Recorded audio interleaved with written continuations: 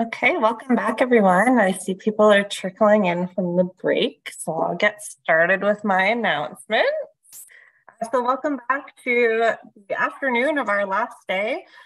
We've got a couple of great sessions to close off the day today. I'm happy to introduce your moderator for this afternoon, Emily Postrero.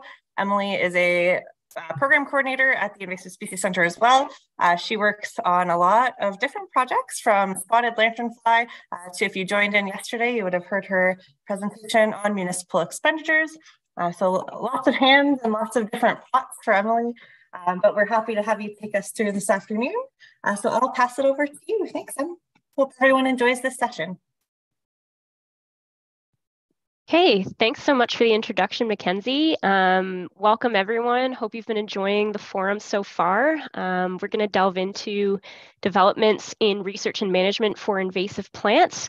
And so I'd like to introduce Brittany Day and Jaimie Schnell from the Canadian Food Inspection Agency, and they're going to be talking about enhancing coordination in plant health, updates on the Canadian Plant Health Council.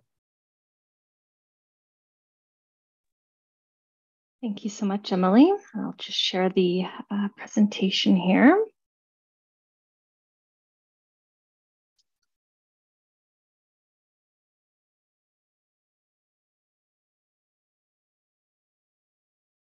Perfect. Can you just confirm that you've got the right view of the presentation, Emily? Yes, looks good. Thank you. Okay, wonderful. So really appreciate the opportunity to present today.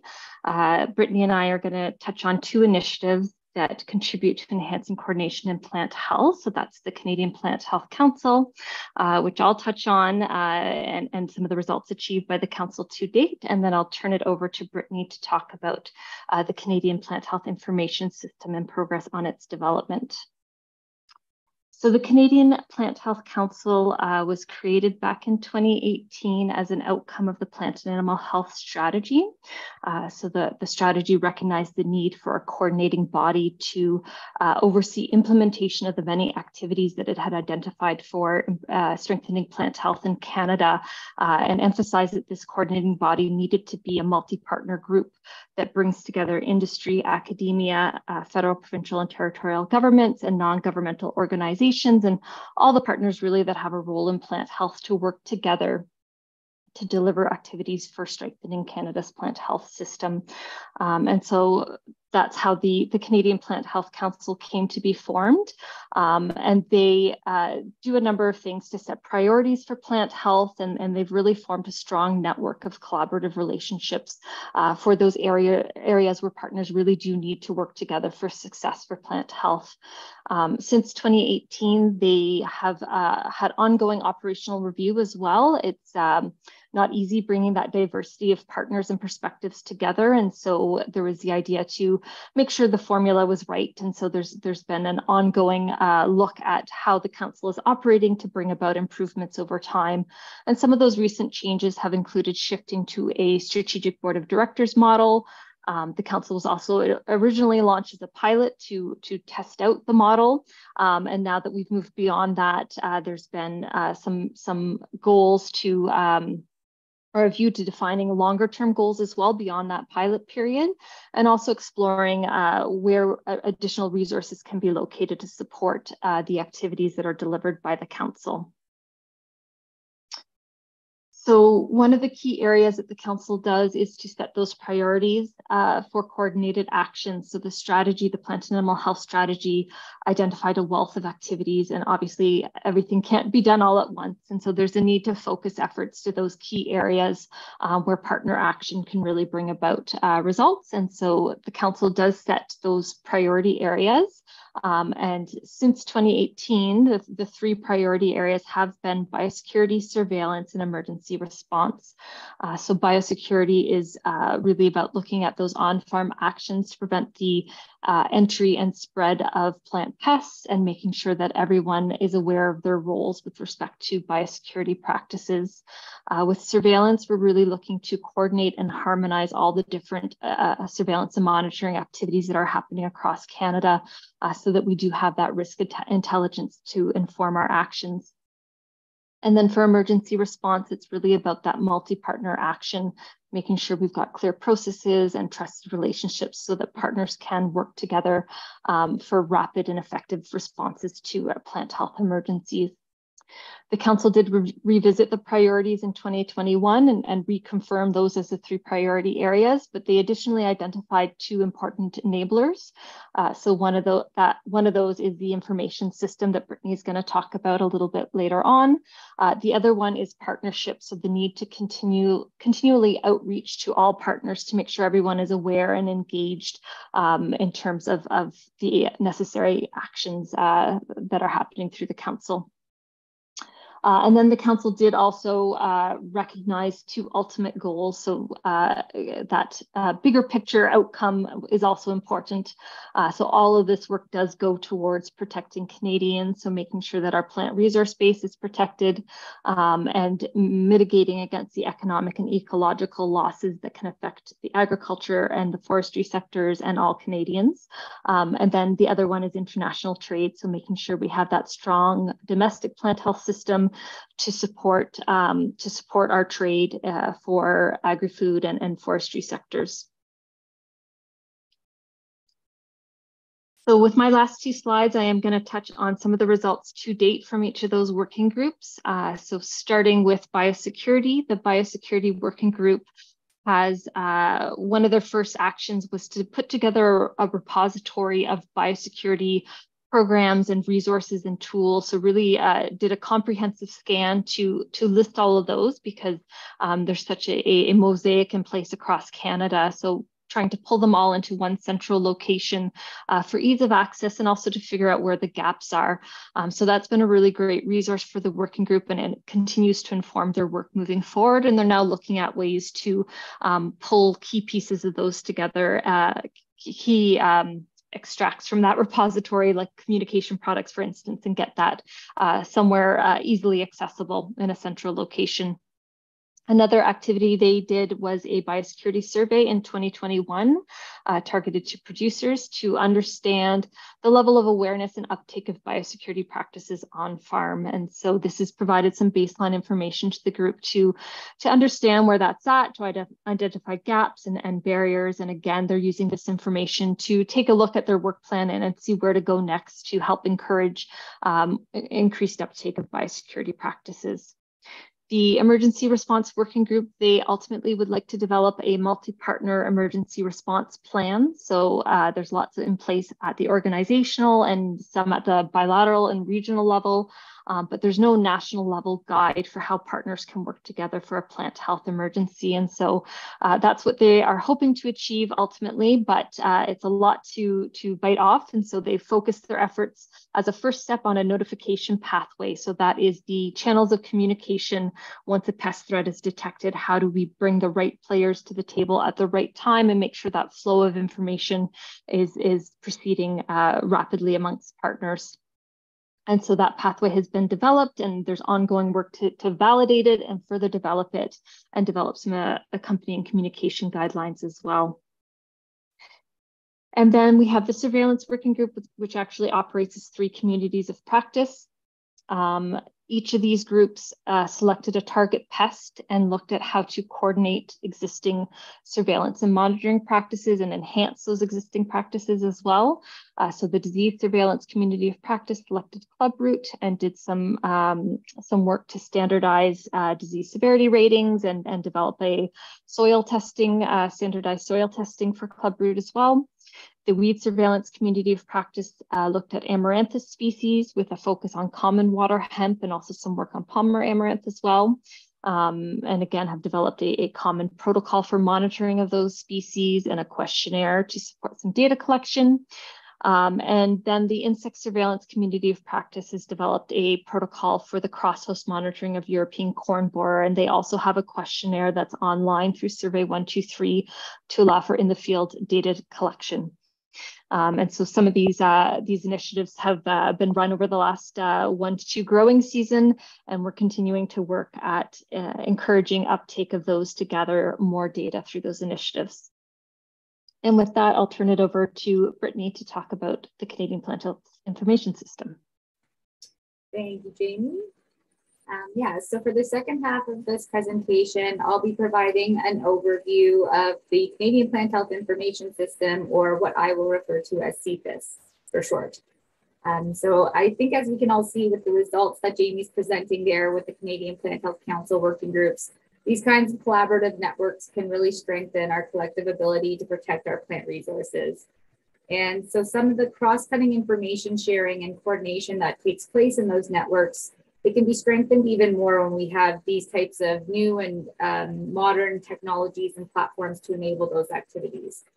And this is where CPHIS can really play a role, since it will be providing digital infrastructure to centralize information sharing and communication among a variety of plant health protection partners and stakeholders in Canada.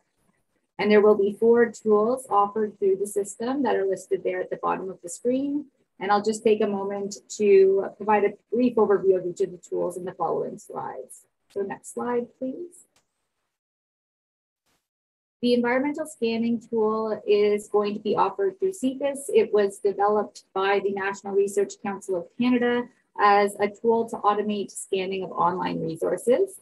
So users will be able to search for keywords using this tool, and results will then appear on an interactive map and graph based on the locations that are appearing in that article. So this screenshot shows an example of a search result that was produced when searching for hemlock woolly adelgid articles within the last 30 days. And as you can see from the result that's on the screen here, it came from an article that was published by the US Daily Courier Observer. And it's highlighting a community science activity for HWA on hiking trails this winter around the St. Lawrence Eastern Lake Ontario region. So as a user, if this article was of interest, I could highlight portions of the text. I could then also send it to other users in the system using a link in case it was of interest to other folks as well. And so this tool could really be a helpful way for not only scanning the web for news on pests of interest or new and emerging pests, but also just learning more about things like community science activities happening around the country and beyond. Next slide. The CPHIS collaboration space is going to use MS Teams software to allow users to instant message, create discussion threads, and share and edit files. And I know that since the pandemic and moving into a virtual work environment, that a lot of organizations have adopted MS Teams already as a platform for their communications and file sharing. But the one great benefit that CPHIS offers with using the software is applying that functionality between partners from different organizations as well. So this could be useful for different collaborative networks, such as the council, different researchers may be working on proposals together, or various working groups. And it really would provide a spot to share and edit files and have instant access to different kinds of materials, such as presentations or webinar recordings, and making sure that everyone has instant access to the most up-to-date versions of the material. Next slide. So expertise mapping, this will provide CPHIS users with quick access to a catalog of different centers of expertise and laboratories across the country. The information is going to be displayed in an interactive dashboard, as you see here, that is powered through Microsoft Power BI, so that users can easily search and filter for information in a number of different ways, either using the maps or a search bar or within the graph. And so users could then identify different expertise or perhaps establish new partnerships using this tool. And next slide. And so the last tool that I'll feature here is the integrated data space. So it's actually going to offer a suite of tools that will allow users to upload different types of data. So for example, surveillance or inspection data. The tool will then automatically integrate the data sets with those that have been uploaded from other users, and then have the accessibility of visualizing the data on different maps or using different analytics and modeling tools to do different analyses. So the example shown here is using Power BI again, and it shows data from imports for an example commodity. And so this set of features is really expected to have a variety of applications from exploring pest detections across commodities, across the country, to also then perhaps planning surveillance activities if we know where things are being detected or where they haven't been searched for yet, and ultimately improving risk intelligence. Next slide. So when will CFIS be ready to launch? The system is currently within the development and testing activity stage, and we are doing this in a phased approach. So right now, we've just wrapped up our phase 1 pilot testing, actually just wrapped up last month, in which testers from both CFIA and some external organizations tested the initial set of features, including our registration process, the system landing page, environmental scanning tool, and the MS Teams collaboration space. So we've collected a lot of great feedback, and we're using that feedback to work with our CFIA IT team to make some final modifications to those tools that will improve the overall user experience and system performance. And phase 2 pilot testing is going to focus on the expertise mapping and integrated data tools. And that testing is planned for fall of this year. And we'll do a similar feedback loop for those as well. There is also some less technical work underway this year to support the system implementation, including the development of information sharing agreements and a data management plan. And we're currently looking towards early 2024 for the full system launch. Next slide. So to ensure that CFIS will be a valuable resource for a variety of users, there are a number of organizations that we have been engaging during the system development and testing to date. There was a CFIS steering committee established in September 2021, which involves directors from a variety of federal and provincial government organizations, as well as academia representation and non-government organizations that expressed early interest in CFIS. And this committee is providing strategic oversight to the system design and implementation plans. We also have 2 working groups that we established last year that involve subject matter experts from a similar group of organizations, and they're providing the support for the pilot testing and the development of data standards and management plans. And then of course, we also have existing forums, including the Council and FPT Plant Health Committee, that we engage with regularly for feedback and to identify opportunities to apply CFIS leading up to launch next year. Next slide. And so I'll close with just a few final thoughts. I think it goes without saying to this audience, especially, that the risks posed by invasive species are very complex, they're far-reaching, and they're complicated further with increasing threats such as climate change. And so addressing these kinds of risks effectively really requires strong collaboration and knowledge transfer between experts and decision makers in this country. In fact, the Council of Canadian Academies produced a report earlier this year, or I guess earlier last year, that emphasized this point by identifying that governance appears to be one of the main categories of risk to plant health in this country. And so together, the Council and the CFIS have been working closely together to help address these gaps by providing a solid framework enabled through these strong partnerships and new digital infrastructure. Next slide. And so if anyone here is interested in becoming involved or simply learning more about the Council or CFIS, there are a number of ways to connect with us, including the general email accounts listed here, or also just reaching out to Jaimie and I directly. I'm sure we'd be happy to have a conversation and tell you more about these great initiatives. So with that, I hope this presentation was informative and may inspire some new partnerships to engage with us in the future. And thanks for listening. We'd be happy to take any questions.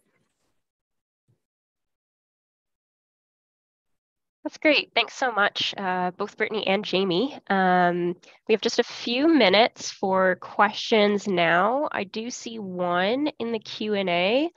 I think it might be answered by this last slide, but I'm just asking if you could send info on how to get connected with the emergency response program. So is that first email address there? That's right. Happy to connect via that email address for sure, or contact me directly. Oh, great. Okay.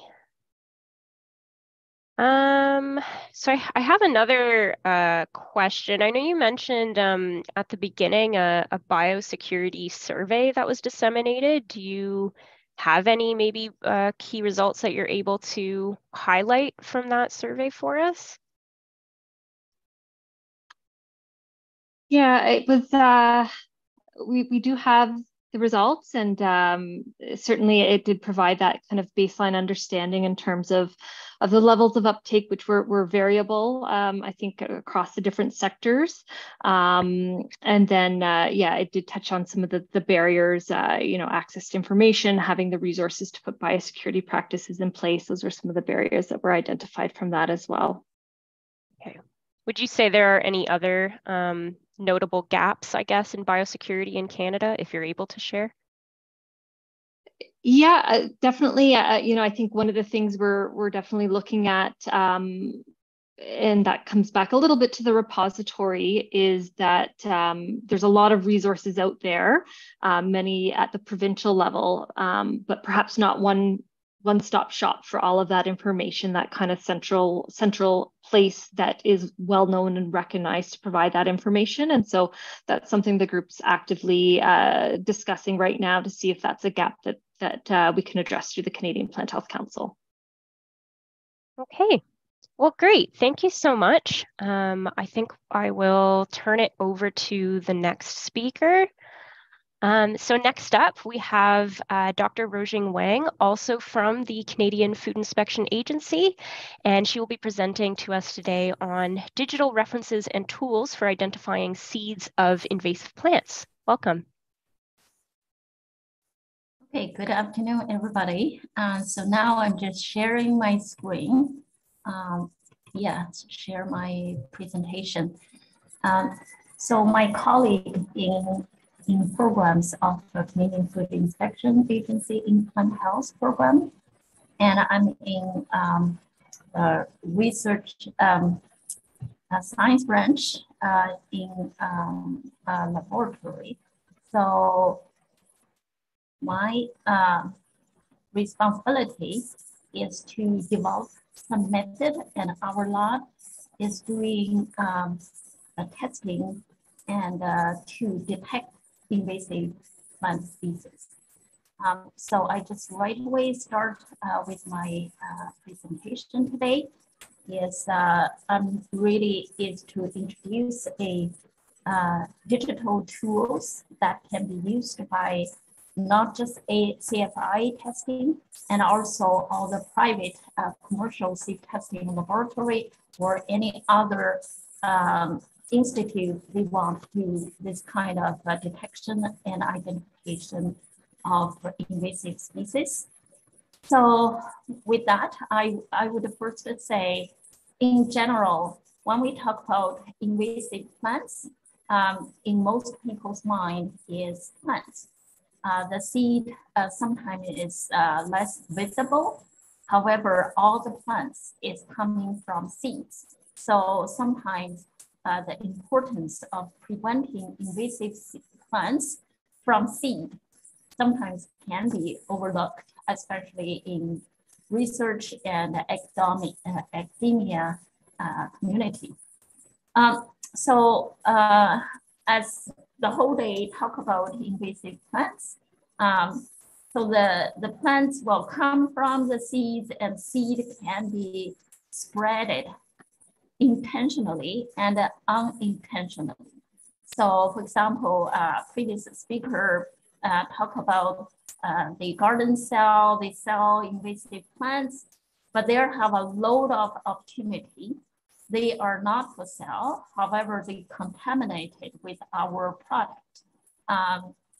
So usually is with, especially so now with the trade across continent around global. So we find invasive or unwelcoming species are contaminated to seeds, grain, packing material, feed, or any other agricultural material, then can be through that pathway spread. So we all know plants need to be, the strategy to prevent invasive plants is protection. So the protection started with the regulation, and we need to find a way to implement the regulation. So we are doing the prevention by stopping the contamination of invasive seeds in different kind of commodity. So this is just illustrate in current regulation federally. We have weed seed order. We have the pest regulated by Canada. Of course, when we do export, we will follow the other countries' regulation. So for that enforcement of the regulation, so that means we do need a checking of the different agricultural commodities that contaminate, whether they are contaminated with regulated species. So high risk species is one is a seed for planting. So because they directly been planted, so if they have contamination of invasive species, then that will be spread very quick. Then the other one is grain, because grain is a big volume. Sometimes some spill or something can be bring some invasive species in with their seeds. Another high risk product is bird feed. And my colleagues just discovered when she bought a bird feed, and there have invasive regulated species right there. So that means that the checking is really needed. So most people may not know, but so there are over near 30 seed testing lab, including this federal lab. We are doing this kind of weed seed detection and identification. So it is really expertise oriented. It's very specialized area.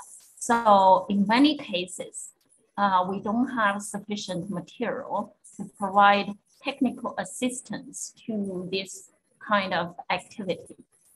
So what we did is since 2010, we started work on a web application. So the purpose is to assist our weed seed analysis laboratory to have some references. So we leaded this project, but we invited international collaboration for this kind of activity. So to my knowledge, this is the first in its kind. And the other country also have a similar product, but do not have a wide open access and for end user and for collaboration. So we accept any expert from different parts of the world. If they want to publication, they can do this digital publication. So this slide just show, so this resource has been used over 40 countries. So you can see the US is big user, and after that would be Canadian and other countries. So with a little bit of introduction, I would show the real website to let people have a idea what kind of this website it is. So this digital platform is mainly for detection regulated species. Of course, regulation beside invasive species, there also have other regulations, for example, crop, breeding, those kind of things. Anything related to seed morphology, we put here. So for this tools, we have the main product for end user is seed identification guide. And we also provide a publication guide to authors. Here we have many protocols, how to make diagnostic images, how to do measurement, how to describe morphology of different species.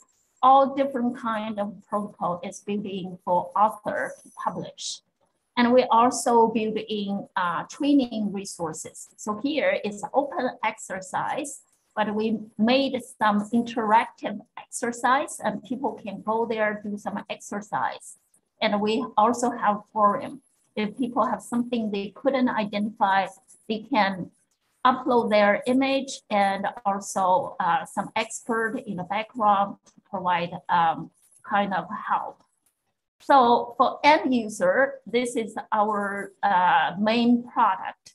So here is when people want to identify invasive species in a seed form, then you have a few tools you can use. So here have identification fact sheet, and also we have identification key, and also have gallery. So gallery is images of different species. So people come here, then you can see different species. Then some are regulated, some are not regulated. So the purpose is when people see something similar as regulated, then you can say there have many similar species. As you all know, for plant identification, you have to separate all those similar species. And here, because we also, Canadian Food Inspection Agency, we also publish our product in this digital platform. So far, we did most of the regulated species. For example, here is the weed seed order class 1 species. This is a prohibited noxious weed. It should be zero tolerance in any Canadian seed lot. So those are the species that is regulated. So in all federal or commercial seed lots, they have to detect, to search for those species in different commodity. So then when they want to know if there this jointed gold grass, so they can come here to have a training or have a regular reference to say what they look like. And because this is a diagnostic images, we try to provide, sometimes the seed come up with a different form. It could be speculates, it could be caryopsis, it can be different kind of forms. So we try to provide those. We provide also distribution information and crop association. So that information, beside morphology information, it also helps testing lab to narrow down what kind of possibility in this sample. So if you have this associated crop kind from those kind of habitat, so that give you a clue, have a high chance you could have those species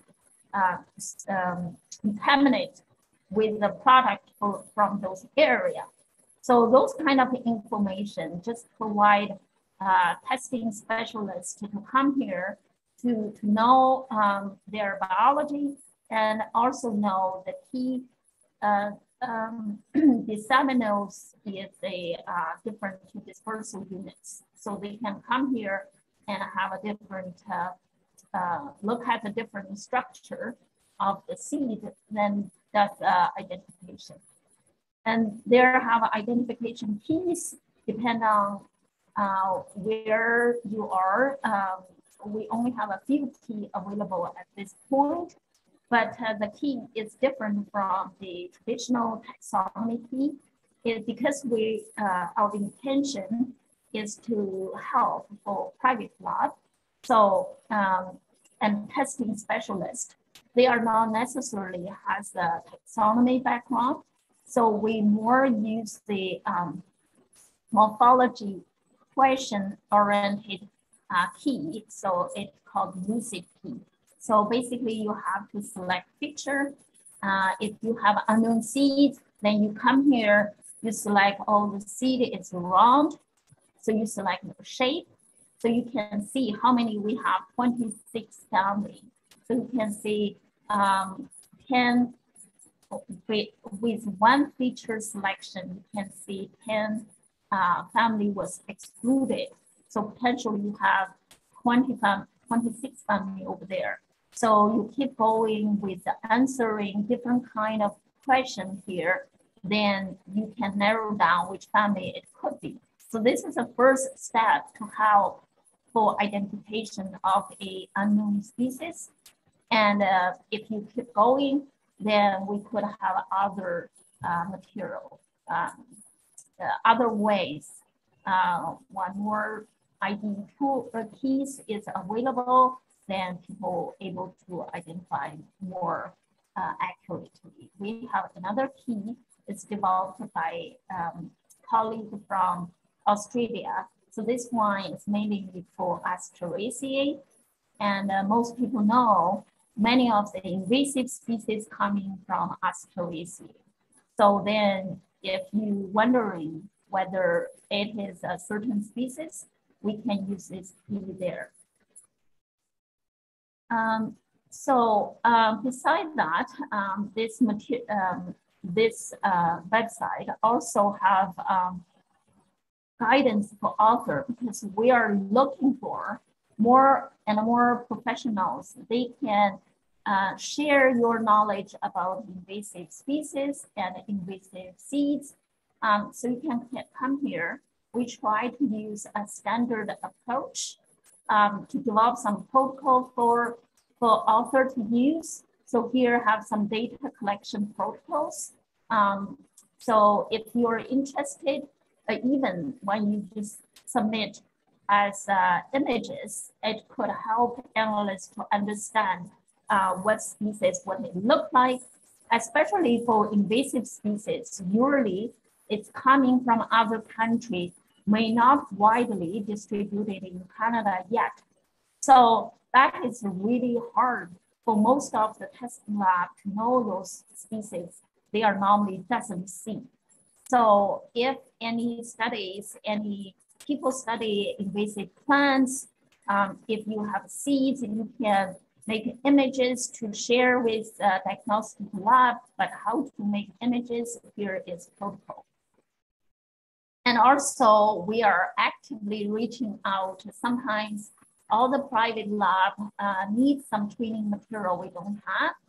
Then we would ask some field biologists provide us some seeds, then we can use those seeds, study them, and generate some morphology data, then share with detection and identification laboratories. Then the knowledge can be shared, then can be used for diagnostic testing. So we have been contacted a field biologists in BC, I believe in States.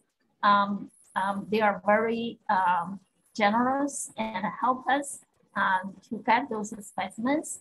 And then we're able to provide all regulated species in community regulation. At this point, at least the digital specimen or like this, we could provide images as a digital specimen for analysts to use. If they have a more taxonomy expertise, you definitely can come here and share your expertise. And we also prefer the standard approach because each person morphology is difficult to describe the morphology. So we developed some chart for the author to use. So those charts just gave some kind of a semi-quantitative kind of description, and people can use those standard words to describe. So this is not just for author, and it also helps for the end user, they can use them. So I'm not sure what is my time. Can I continue? You have maybe just about a minute left. We might have a minute for questions if you wrap up now. Okay, so definitely I encourage everybody to come to this website, either use it or contribute to it. Yeah, so that's all I'm going to talk about, and you can ask questions while I can do some exercise and just show you. That was great. Yeah, thanks, Dr. Wang. It looks like a really good resource. I don't see any in the Q&A, but I just wanted to know, does this website, idc.org, have utility maybe for students who are doing research? Yes, I think we are actually, when we developed the fact sheet, we do hired a few students to help us because our expertise is more in a seed morphology expertise. However, for the biology of that species, where they distributed, which countries regulated, all those kind of information, we do hope students can help. So because I'm in Saskatchewan, so we kind of work with the University of Saskatchewan. We ask the students if they have like some kind of field work they can combination with this one, then we could tell them what are the species we're interested, so they can search all those biology of that species for us. Like I showed before, the fact sheet, what we need is the crop association or the species, what kind of habitat they grow, any potential to be invasive in what kind of situation. So those kind of information, definitely students can help. Okay, well, great. Thank you so much for answering that question and for presenting today. I am pleased to introduce our next presenter. We have Mia Akbar from Queen's University, and they're going to be speaking to us today about purple loosestrife as a model system for plant invasion, evolution, and management. Thanks, Emily. I'll just share my screen.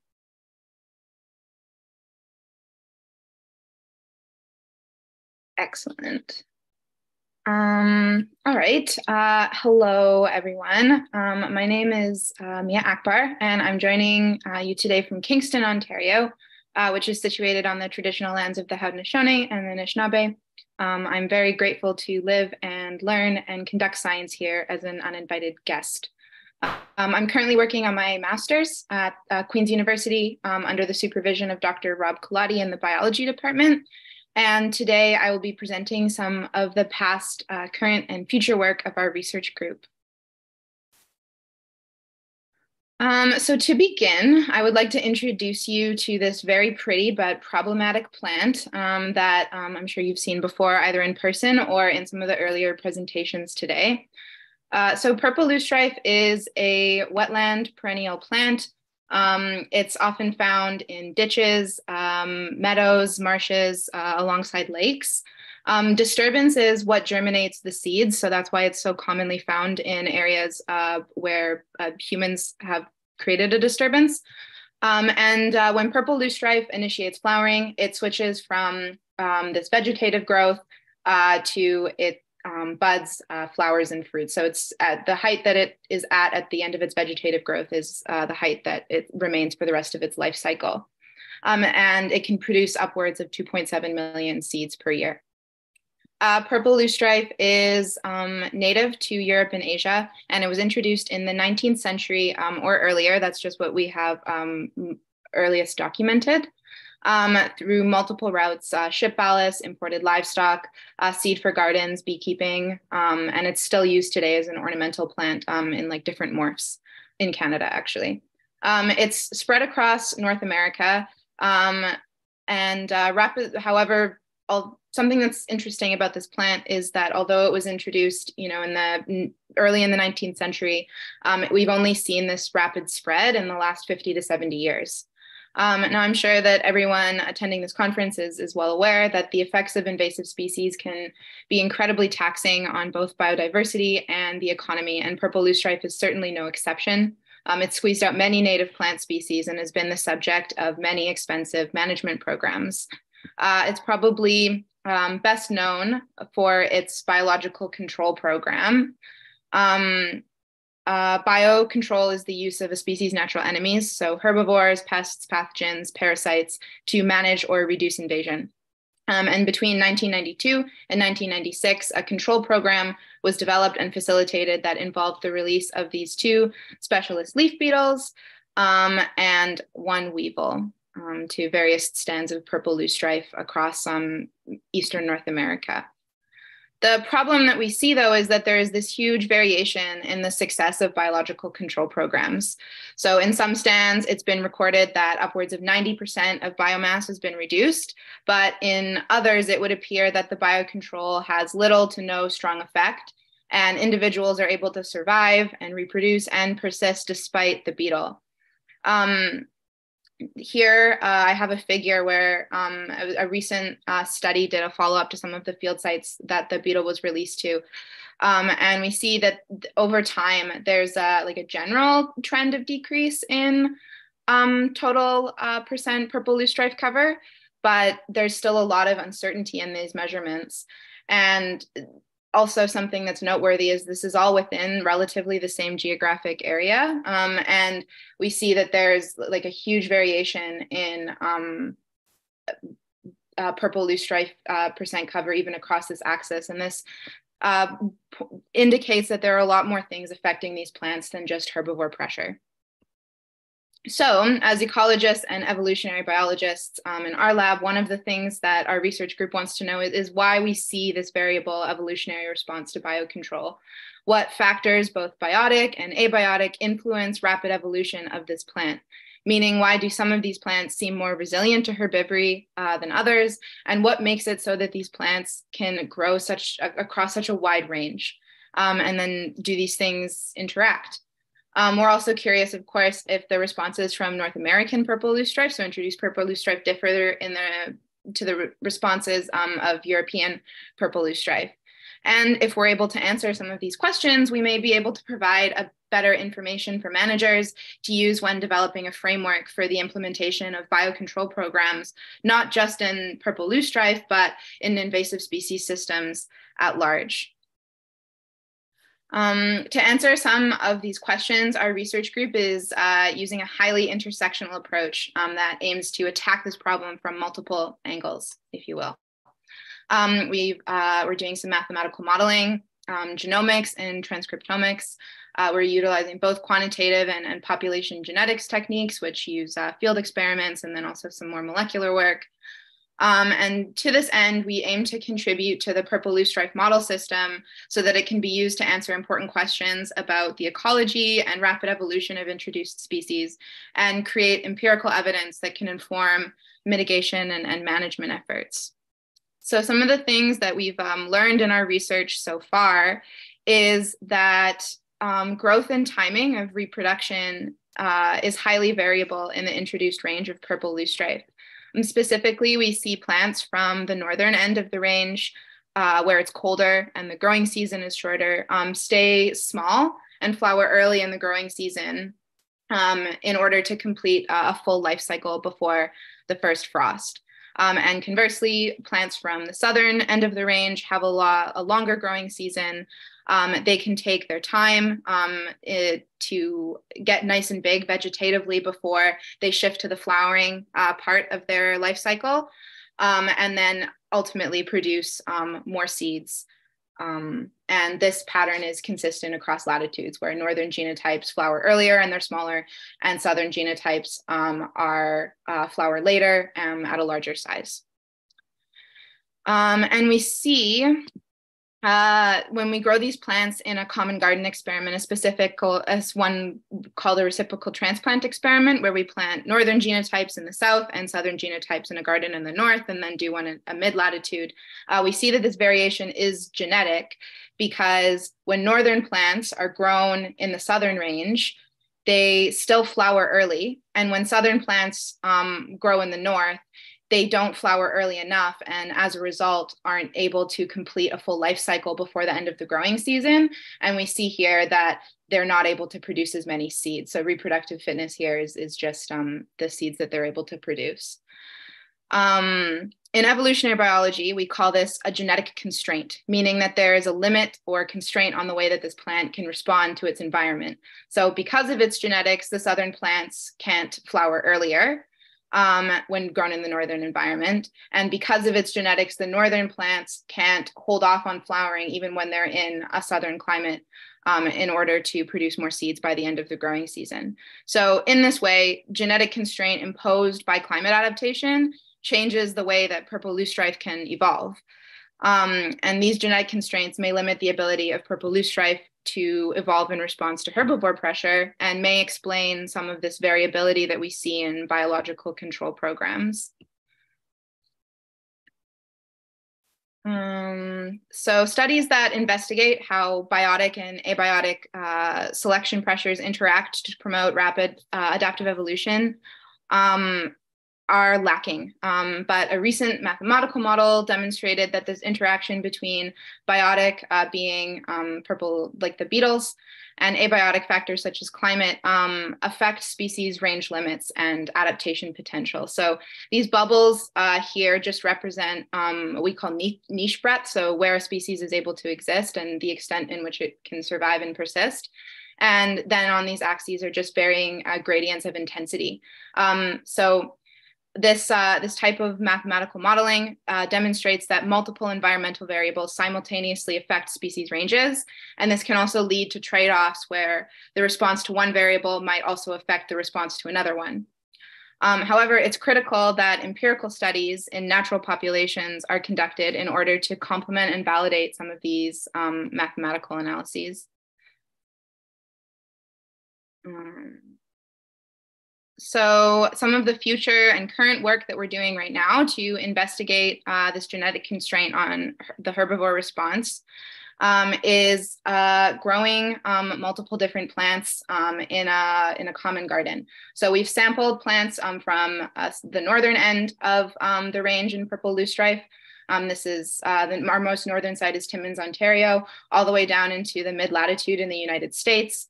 And we have various seeds planted in a common garden at the Queen's University Biological Station, which is about an hour north of Kingston. And we're entering our 7th year of the common garden experiment with 2,000 plants. We spray half with insecticide and the other half we subject to insect herbivory. And then we compare the evolutionary response from them by measuring the seeds that they're able to produce at the end of the season.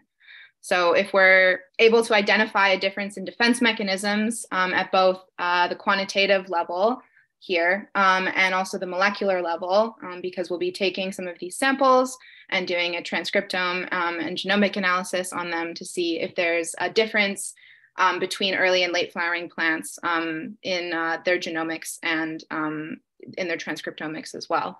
That could support, that difference could support the introduction of potentially a more aggressive biocontrol to specific regions, or at the very least, allow us to predict where purple loosestrife might become a problem in the future. Finally, I would just like to take a step back from the purple loosestrife study system and consider other invasive plant systems and invasive species generally. One of the primary objectives of our research group is to conduct science that is applicable to real-world problems and interpretable by real-world problem solvers. The rate of invasions is steadily growing, and climate change will only exacerbate these issues. So our goal is to use purple loosestrife as an evolutionary model for invasive species and provide empirical evidence that managers can use to make decisions, but also predict how native plants will respond to the myriad of novel pressures that they're going to be experiencing under anthropogenic climate change. With that, I would just like to acknowledge some of my colleagues and my advisors and all of the current and former members of our research group. The privilege of working with such a large data set is not lost on me. There's a lot of work that had to go into, especially that common garden in the past, so that I could get to ask some of these cool questions. And with that, I will take some questions. Hey, thanks so much, Mia. We do have a bit of time for questions, so I don't see any in the Q&A yet, but please put them in there. We are a little bit ahead of time. I will maybe pose a question to you, which I know the answer to because we've spoken before, but maybe just in case it's of interest to our audience. So you mentioned early in your presentation that the purple loosestrife was introduced early on, but then didn't have this rapid expansion until the 1950s. Was this because of climate becoming favorable, or what do you think happened there that caused that rapid expansion? Yeah, so there's not a simple answer to that question, and that's like part of what our research is trying to figure out. But it could be like a case of just like, yes, like climate becoming favorable, but also like classic population genetic theory kind of outlines that there has to be a certain amount of genetic variation in every population in order for natural selection to act on it and evolution to happen. So what I mean by that is in order for like a natural selective pressure, like the climate, to say this plant is going to do better and this one's going to be the one that survives, they have to be different from each other. So and when there's only small populations, genetic variation is very low. Genetic variation is only something that we get to see with larger populations. So it could have just been a matter that more and more needed to be introduced. And it just got to the point where in the 1950s, it was this like perfect storm of ornamental plants being introduced and maybe climate that allowed purple loosestrife to expand its range so rapidly. Thank you. Okay, thank you. All right, we've got lots happening in Q&A now, so we'll try and get to them. Cool.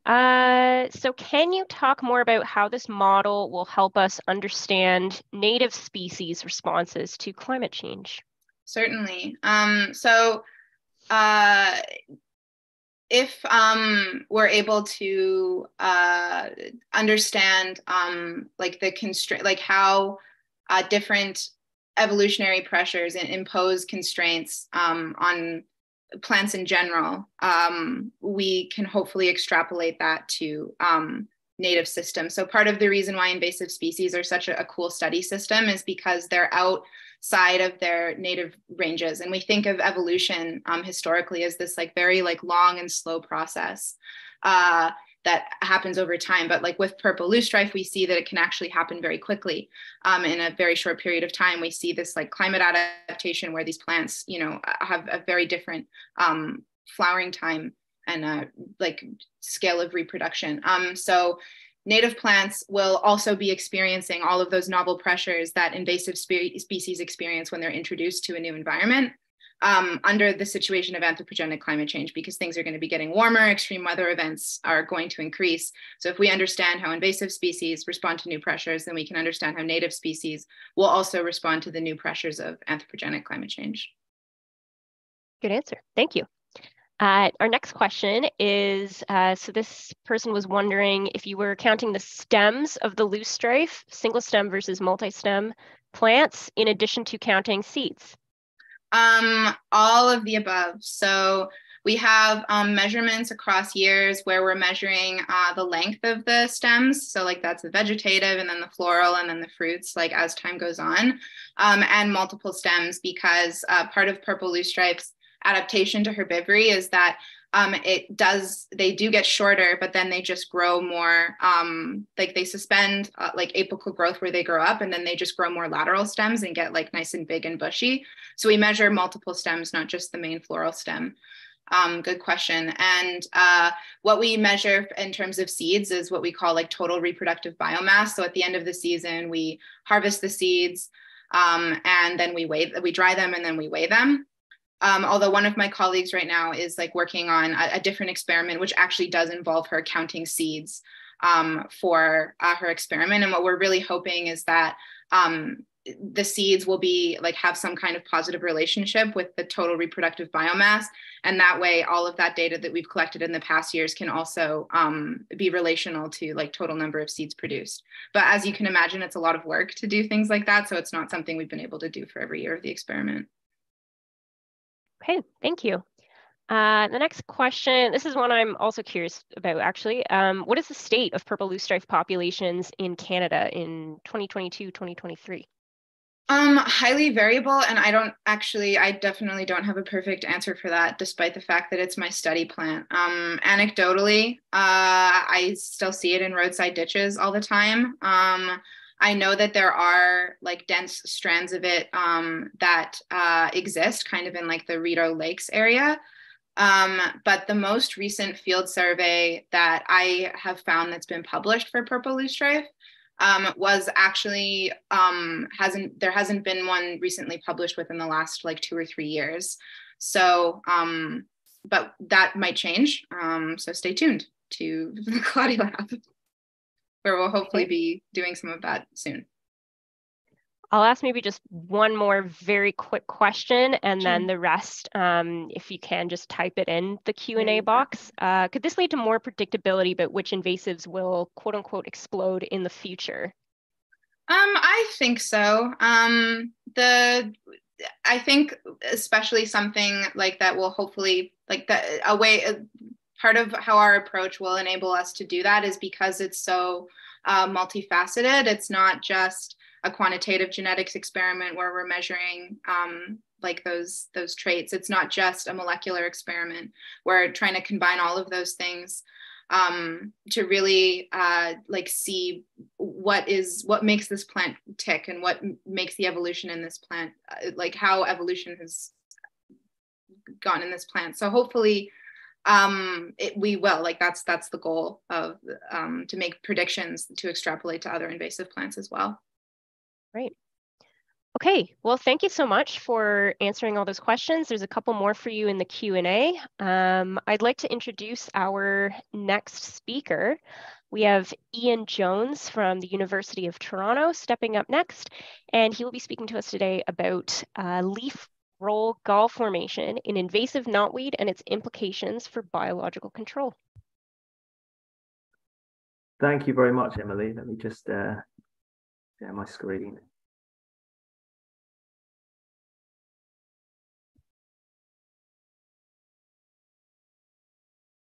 Okay, so is that coming across okay for you?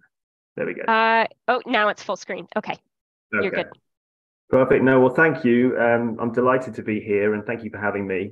I'm going to talk today, as Emily said, about biological control of invasive knotweed. And specifically, I'm going to talk about this leaf roll galling that we're seeing in response to feeding by a newly collected line of the biological control agent Aphilara itidori. So just to give you a broad overview of the talk, I'll give you a quick background into invasive knotweed and the biological control agent Aphilara itidori. I'll go over some of the obstacles we've come up against when trying to get this agent established and the subsequent collection of a new line of these psyllids by CABI UK. There are collaborators in the UK that started this biological control program 20 plus years ago in the UK. So I'll then get onto the main body of the talk, which is to describe 4 experiments that we've conducted in the last year or so. So those are 3 growth chamber experiments and 1 field experiment. And they're all to kind of get at these 2 major questions. So the first one is, what are the behaviors in Aphilara itidori, these psyllids, biological control agents, that cause the leaf roll galling in knotweed? And secondly, are these leaf roll galls important for Aphilara itidori survival? And then I'll finish off with some broad implications for the biological control program. But I want to focus in a little bit on the why. Why are we doing this work, and why can it push the biological control program forward? So essentially, understanding how and when these leaf roll galls form can allow us to modify the way we conduct ourselves in the biological control program. Things like release timing, release numbers, the kind of locations that we release in. And changes to that methodology can maximize the galling that we see in field sites. And hopefully where we see more galling, we'll see more chance of establishment and effective knotweed control from these biological control agents. So a very quick background into invasive knotweed. I'm sure most of you are fairly familiar, but like many of the invasive plants that we talk about, it creates these single species stands that have devastating impacts on native vegetation, native arthropods and more.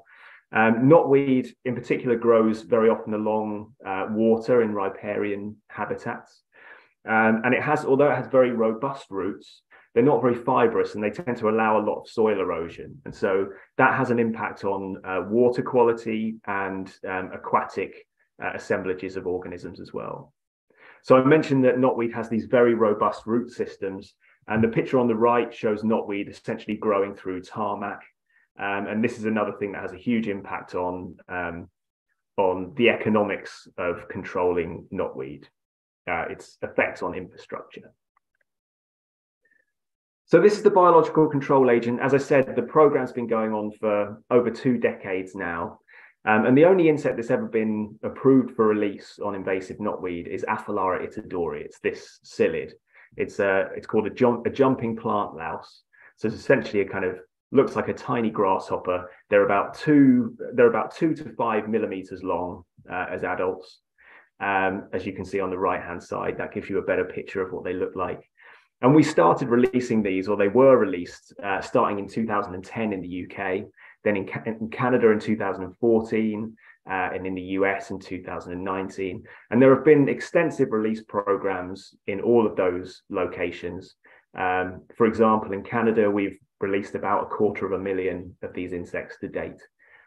But despite these kind of extensive release programs, we've never seen long-term establishment of these insects over multiple growth seasons in any part of its introduced range. And the main reason for that seems to be high levels of mortality in the juvenile stages of these nymphs, these psyllids, sorry. So it's the nymphal stages that we're having trouble with. And the major issues seem to be desiccation. Many psyllids in their juvenile stages are quite prone to drying out in the wrong kinds of conditions. Predation is another one. Experiments in Canada have shown that native predators have a significant impact on these psyllids. And there's also the effects of long-term captive rearing. What I mean by that is these insects were collected originally from Japan in 2004, and they've been reared in captivity ever since. And what tends to happen, and what we believe has happened, is that over time, we're selecting for individuals that perform better on the kind of very tender, very nutritious leaf material that they get on greenhouse plants. And then when we release them in kind of quite stressful conditions out in the field on late season knotweed that, as many of you will know, can kind of feel like leather or sandpaper, they're performing much less well. So it's partly because of this that CABI UK went back to Japan in 2019 and collected a brand new population of these psyllids from a central area of Japan called Murakami Prefecture.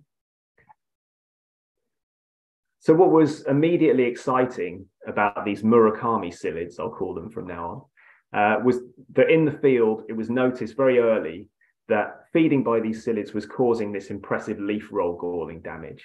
So you can see what I mean on the left-hand side there. Leaves curl up on themselves, and the nymphs very evidently like to hang out on these curled leaves.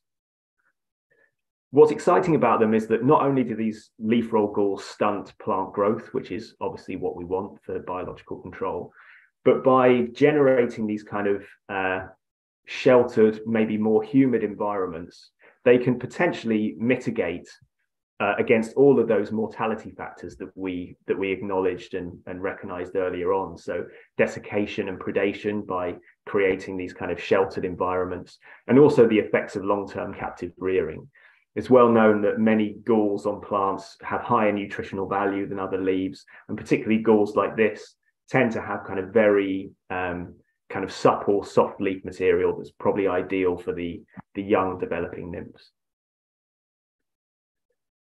So as I said, I'm going to describe 4 experiments, 3 growth chamber experiments and 1 field experiment, just briefly, that get at these 2 major questions. The first one being, what are the behaviors in these psyllids that cause leaf roll galling in knotweed? So the first experiment looks at the effects of psyllid feeding on knotweed leaves of different developmental stages. So on the left-hand side here, you can see 3 different developmental stages of a knotweed leaf, starting with A, which is a kind of completely new leaf that's just kind of breaking out from the leaf bud. Then you have B, which is a leaf that's become slightly unfurled and then C, the leaf is completely uncurled but not yet expanded. So on each of those leaf developmental stages, we introduce psyllid nymphs, either 1, 3, or 10 nymphs. And then we isolated those interactions in mesh jewelry bags like this. So what you're seeing on the right there is one replicate with a brand new early developing leaf. So we have those psyllids on the leaves. We then just observe that interaction over the course of 2 weeks. And we record whether or not we see leaf roll galling. And also we score the degree of galling on a scale of 1 to 4. So that's the scale on the right there, 1 being a kind of small nick in one part of the leaf, and 4 being a leaf that's almost entirely curled up on itself.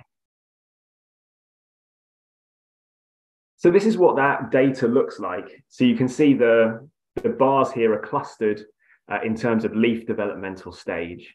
And the different shades in those bars represent the numbers of leaves that galled at different intensities, so between 1 and 4. In fact, we never saw a 4, so it only goes between 1 and 3. But what you'll notice immediately from the data is that most of the galling that we observed happened when we introduced nymphs to brand new early developing leaves. We saw some on slightly older leaves, but by the time the leaves were fully uncurled, we saw no leaf galling in response to psyllid damage. So what this tells us is that if we want to generate leaf galling in the field, we need to make sure that psyllids have access to very young developing leaves, and that's how we're going to maximize that release site.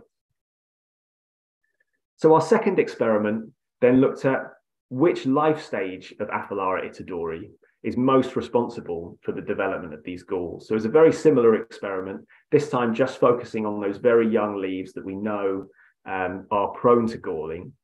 And then in each case, we had 4 different treatments where we added psyllids of different life stages. So you can see those treatments along the bottom of the slide there. So we have early instar nymphs, late instar nymphs, adults, and then controls where no psyllids were added. And we added 4 psyllids in each case. So we then just recorded what proportion of leaves galled in each of those cases. And what we found was we saw leaf roll galling in response to feeding by all different life stages of the psyllids. So they're all capable of producing leaf roll galls. But the most galling by a long way happened when we introduced early instar nymphs. And the reason for that seems to be a behavioral one. When we introduce early instar nymphs, they immediately migrate to the kind of rolled leaf edge, and that's where they do their feeding. The later instars, they tend to feed on more haphazardly on the leaf, but often even on the petiole, where they then don't have the impact of generating these leaf roll galls. It's worth saying as well that we didn't see any galling on leaves that we didn't include any psyllids. So there's likely no kind of systemic galling effects going on. So the second question we wanted to try and address was, are leaf rolls important in Aphilara itadori survival? So if we generate these leaf roll galls, can it actually improve their survival in the field? Might it be a factor that aids their establishment in release sites? So the first experiment we did was a growth chamber experiment. We took mature knotweed leaves, and in the treatment leaves, we created an artificial gall, which you can see on the left-hand side. So it's very simple. We just fold over a 2 centimeter portion at the side of the leaf and hold it in place with hair clips. So they then have this kind of artificial shelter that we've created. The control leaves, on the other hand, we have the hair clips as a control, but no artificial gall. As with the previous experiment, those leaves were then isolated in jewelry bags so the psyllids couldn't escape. And then we included 4 adult psyllids on each of those leaves. So after 4 days, we removed those psyllids and then counted the number of eggs that we had on all of our experimental leaves. We then followed those leaves for 5 weeks and essentially followed the progress of the resulting nymphs to see how many would survive and where on the leaf they tend to go.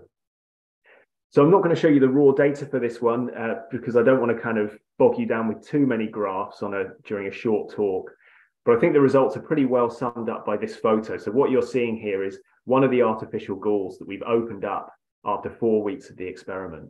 And what we see is huge amounts of nymphal feeding inside those artificial galls and very little outside. Over the course of the experiment, we essentially found that virtually no psyllids survived on the leaves without artificial galls. And the psyllids that did survive on treatment leaves with artificial galls, virtually 100% of them were inside those artificial galls by weeks 4 and 5.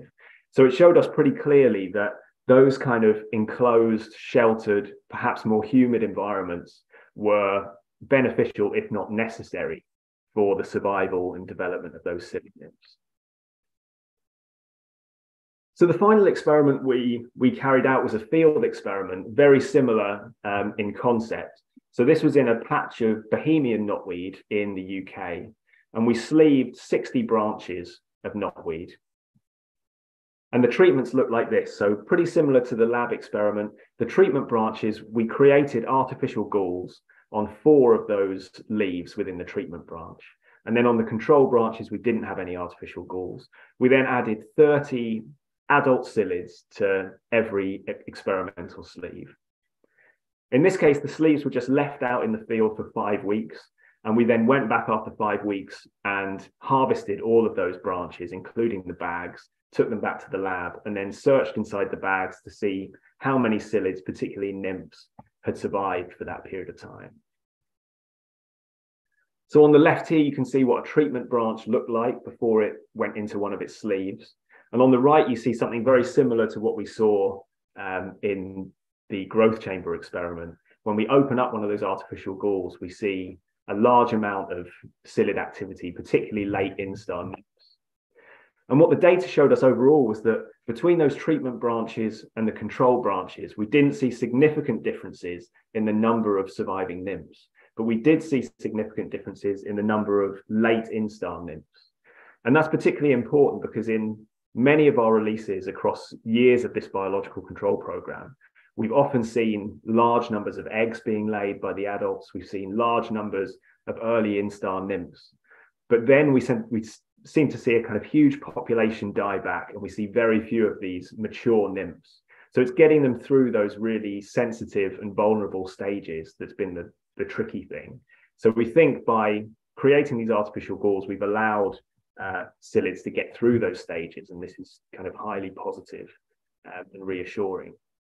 Another thing we saw during this experiment, just kind of as an aside, was that of the 60 branches that we sleeved, about 10 of them created side branches during the experiment.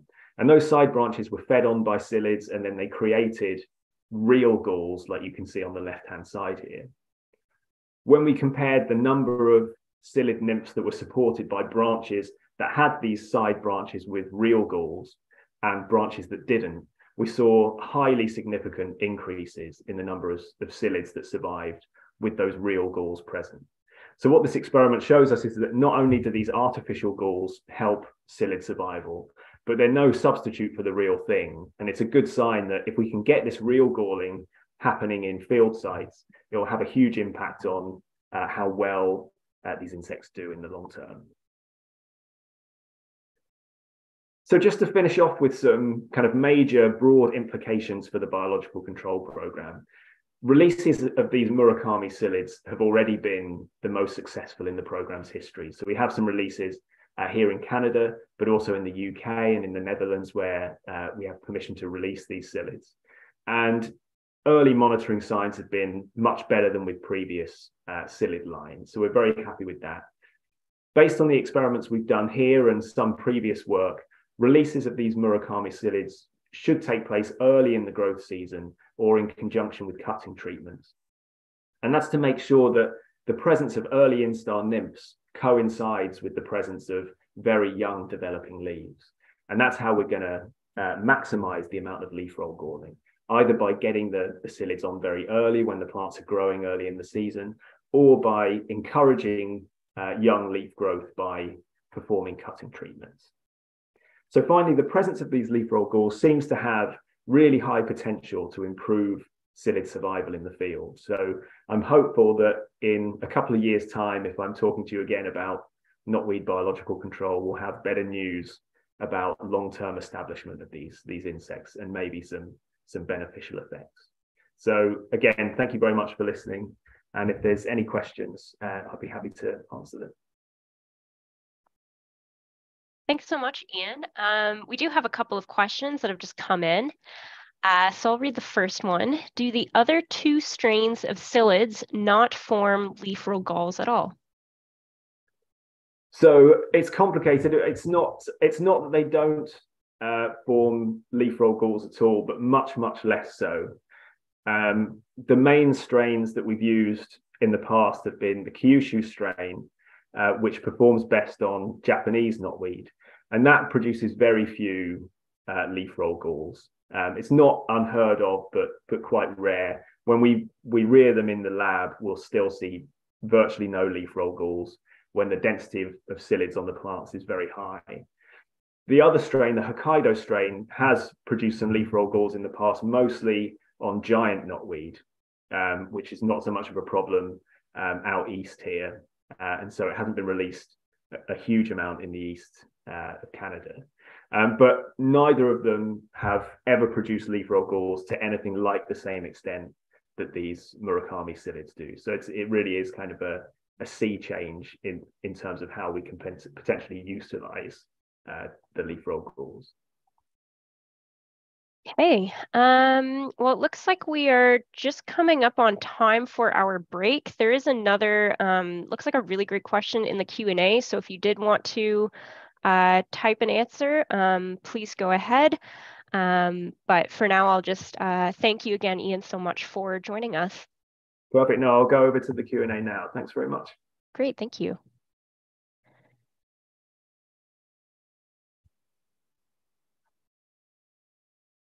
Okay, so as I said, we are now coming up on our break, just 10 minutes. Thank you so much for joining this session. Our next session will begin at 3 o'clock on developments in research and management in aquatic invasive plants. If you want our news, events, notifications and such directly to your inbox, please head to our website, invasivespeciescenter.ca. You can sign up. You'll get our quarterly newsletter, bi-weekly media and research scans, and also invites to events just like this one. Thank you, everyone. See you after the break.